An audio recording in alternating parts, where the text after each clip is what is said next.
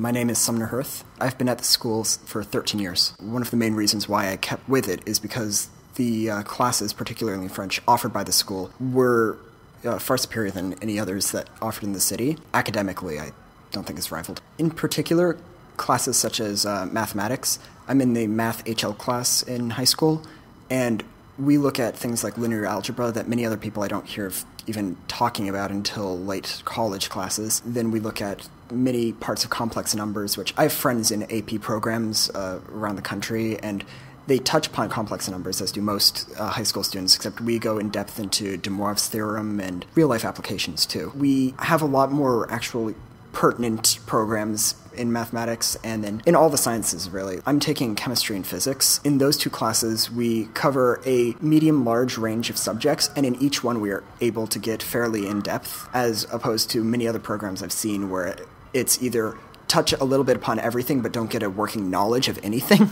or concentrate so much on one subject that it is essentially useless without its companion subjects. In this school, I've been able to find how all of the different fields that we touch upon work together, and I don't see that at other schools, really. We all are very supportive of each other. For example, as a class, we very often will get together and study particular parts of the curriculum that we're going over, and we'll share information. Socially, we're always able to help each other, and we're always very willing to do so. For the next 4 years, I'm going to be going to Cornell University and pursuing a double major in physics and computer science. I've taken summer classes there, so I've already taken a few Cornell classes, and I feel that I was better prepared for them and might even be able to skip several of them thanks to what I've learned here.